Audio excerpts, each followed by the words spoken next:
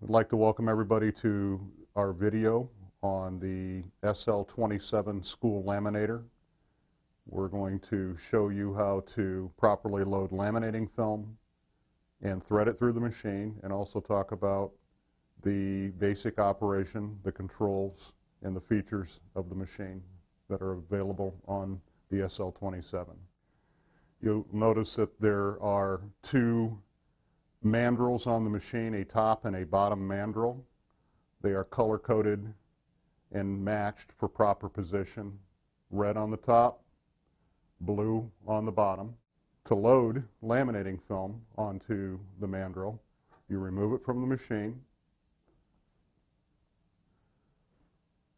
and you insert the mandrel into the laminating film so that the dull adhesive side of the laminating film will unroll and be away from the heat source. The shiny side of the laminating film will go up against the heat shoe. The mandrel is inserted into the roll of film to the cork clip and then rotate counterclockwise on the top until there are equal portions of the mandrel protruding out the left and right sides that can be mounted into the laminator itself. And that's our top roll. The bottom roll is done very similarly.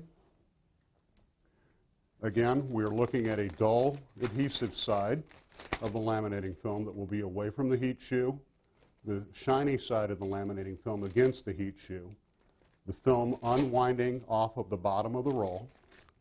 We take our mandrel, insert it, and then rotate in a clockwise direction for the bottom to where there's equal portions of the mandrel protruding from both the left and right sides, and then mount it into the machine. For continued threading, the bottom roll of film has an idler bar, which you thread the film underneath,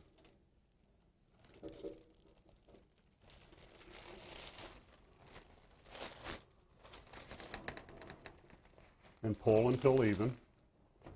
Then we can gently back the film onto the roll.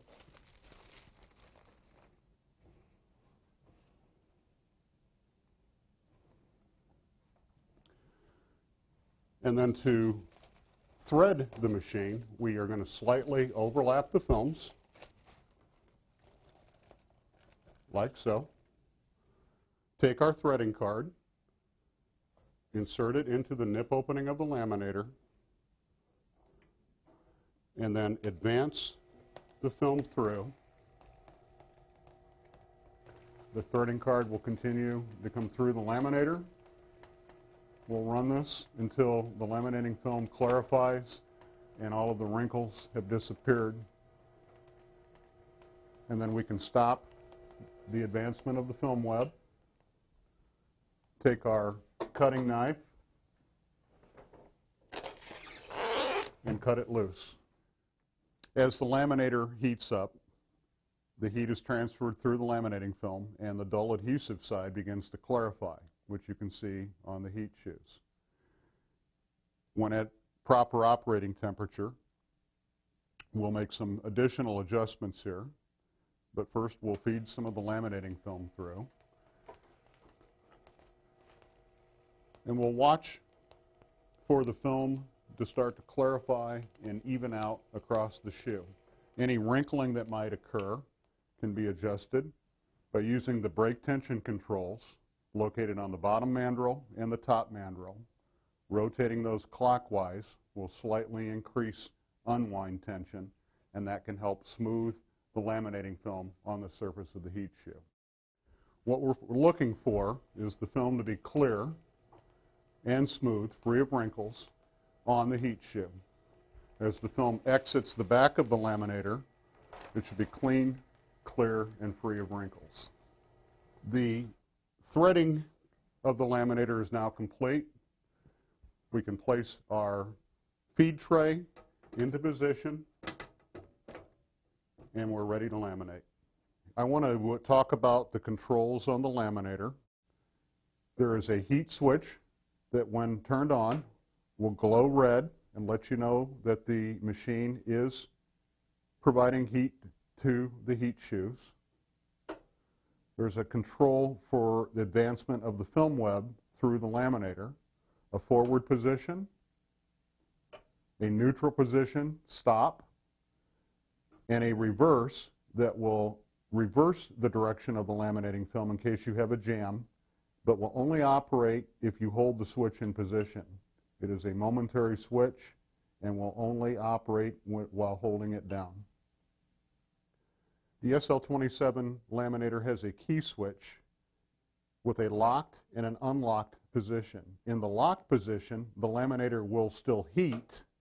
However, it is not possible to advance the web through the laminator, either forwards or in reverse, in the locked position. Rotating to the unlocked position will allow you to advance the film through the laminator or reverse the film in case of a jam. On the left side of the laminator is a temperature indicator thermometer that will tell you where you are operating at temperature-wise. Typically, a school-grade laminating film will run between 275 and 300 degrees. There is also an adjustment knob for either raising or lowering the temperature.